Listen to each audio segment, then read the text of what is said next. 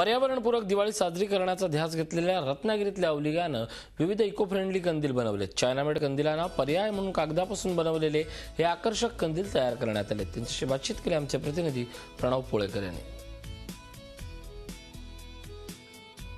दिवाळी अवघ्या काही दिवसांवर ठेपली असताना बाजारामध्ये मोठ्या प्रमाणात आकाश कंदील जे आहेत ते दाखल झालेत। मात्र रत्नागिरीमध्ये निलेश शिळकर नावाचा एक गृहस्थ आहेत, ते पूर्णतः इको फ्रेंडली आकाश कंदील जे आहेत ते तयार करतात। आपण बघू शकतो की हे जे आकाश कंदील आहेत हे पूर्णतः कागदांपासून आणि कोणत्याही प्रकारचा काटेचा वगैरे वापर न करता हे तयार करण्यात आलेले आहेत। आपल्यासोबत स्वतः निलेश शिळकर आहेत, आपण त्यांच्याकडून जाणून घेऊया।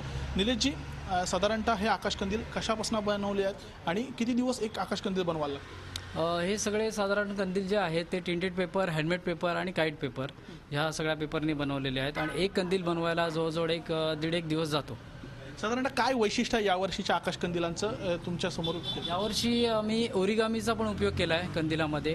त्याच्यानंतर वेगवेगळे शेप्स आहेत, जसा हा गणेशाचा शेप आहे, हा तुळशी वृंदावन आहे, हे आमचं पारंपरिक दरवर्षीचं डिझाईन असतं ते आहे। असं वेगवेगळ्या प्रकारचं आम्ही यावेळेला केलेलं आहे। साधारणतः ह्या आकाश कंदिलांच्या किमती काय असतात आणि किती कशा पद्धतीचं डिझाईन्स असतात? दरवर्षी काय असतं तुमच्याकडे? दरवर्षी आमच्याकडे डिझाईन्स ज्या असतात त्या वेगवेगळ्या असतात। आम्ही कोणताही डिझाईन रिपीट करत नाही। दुसरी गोष्ट म्हणजे आमच्या रेंज जे असते ते पण फार लो असते, 250 पासून ते 150 पर्यंत आमची रेंज असते। दरवर्षी कसा रिस्पॉन्स मिळतो तुम्हाला ह्या आकाश कंदील? दरवर्षी खूप रिस्पॉन्स मिळतो, आमचा एकही आकाश कंदील राहत नाही इथे।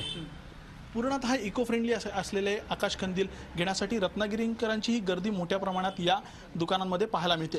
Video journalist Deepak मोहितेसह Pranab Polekar, Zee media, Ratnagiri. Zee 24 तास रहा एक पाऊल पुढे।